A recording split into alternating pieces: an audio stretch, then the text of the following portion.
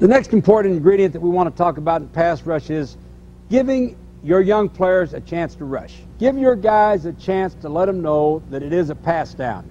You as a head coach on the sideline or as a defensive coordinator are almost certain that the offensive team is going to throw a pass.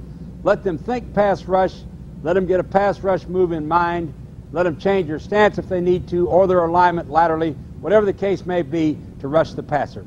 When I went to coach a defensive line in the Chicago Bears under Mike Ditka and our coordinator Vince Tobin, we played a kind of a reading defense. We had gap control, and our total thought on 1st down and 10, 2nd and 6 or less, was to hold the offensive linemen off of the linebackers so they could run and make the plays. It was a very good defense, and we were successful. What we taught our defensive linemen is if the down and distance is 2nd and 6 or more, or if it's 3rd down nickel passing situation, alter your stance, get your pass rush mind and move, get in a jet position and take off and rush the passer.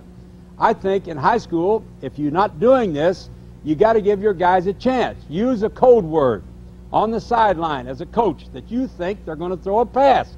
Let your linemen know it. Give them an opportunity to change their stance, alter their weight distribution, and get ready to get after them. They can put a pass rush move in mind. They know what kind of thing they want to do, whatever you've been coaching them on, and they got a chance to get there.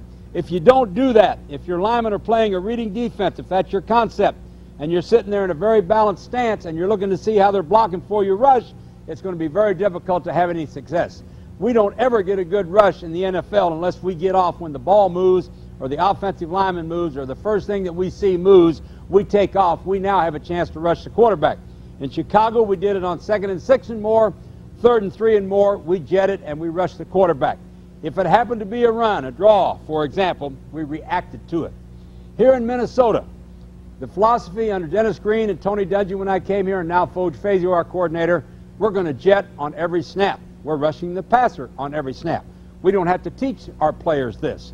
We're getting in a gap. We're trying to penetrate. We're trying to get in the cracks between those linemen. If it's a run, we're going to react to it. The worst thing that can happen to you on the sideline now is don't let an offensive coach, and I was guilty of this as a young coach, get in a sprinter stance like you taught our young guys, take off, rush the quarterback, and yell out there on 3rd and long, watch the draw and watch the screen. Don't let them do that. We react to draws and screens. When it's a pass rush down, let them rush.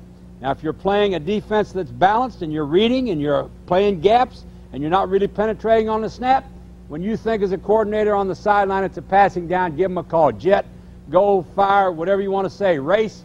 Let them know that you think it's a pass. Let them alter their stance and let them get after the quarterback.